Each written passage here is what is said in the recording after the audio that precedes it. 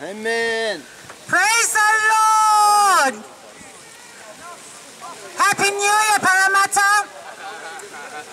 This is a beautiful and awesome day You turned off and on again? to come into Parramatta and share with you a message which is from Jesus Christ.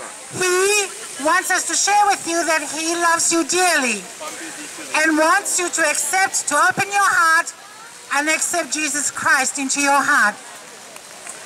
If you have not received Jesus Christ into your heart, or if you are not born again, it is important for you, people of Parramatta, to have a personal relationship with Jesus Christ.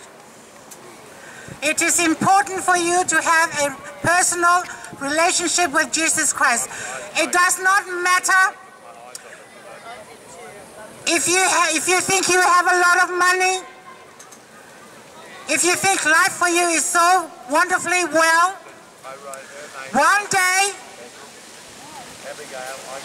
you're going to hit the wall. One day you will hit the wall. I'm going to read from the book of John, chapter 15, verse 13. The truthfulness of the gospel of God says, greater love, praise the Lord, greater love hath no man than this, that a man lay down his life for his friends. Wow. Greater love hath no man than this, that a man lay down his life for his friends. Hallelujah.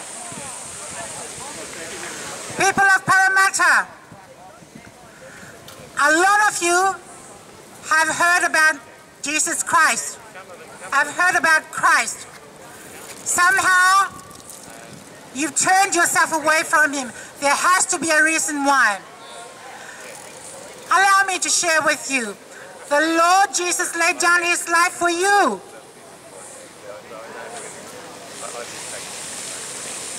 He laid down His life for you and for me. No other shepherd before or after Him ever did that. So He wasn't the first to be crucified, but He was the first to be crucified in the place of others. People of Parramatta, surrendering Himself of His own free will. He could have been delivered, or He could have delivered Himself from His captors as they led Him to the cross. He could have, but He didn't. People of Parramatta, He chose to go on and die for you. He chose to go on and died for me.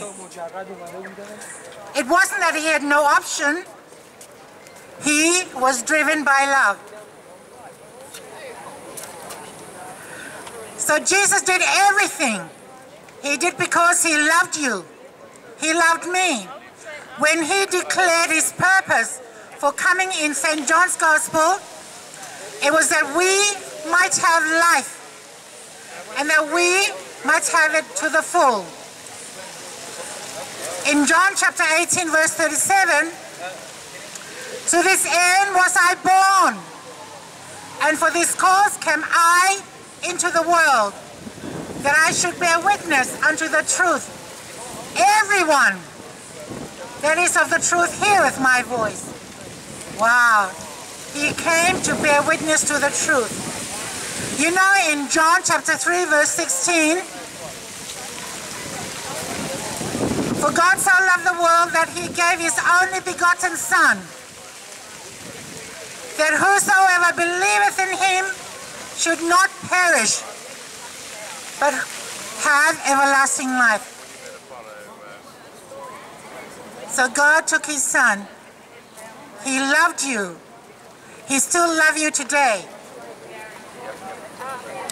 If you have not received Jesus Christ, If you have not opened your heart to Jesus Christ, I urge you to open your heart and receive Jesus Christ into your heart.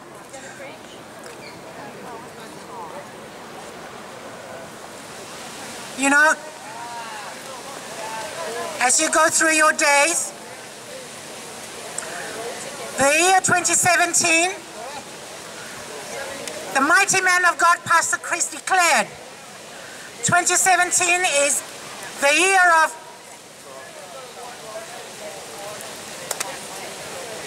Jubilee. Let me use another word. The year of expansion. The year of spreading.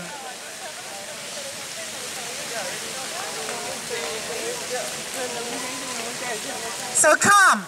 There are mighty men and women around me.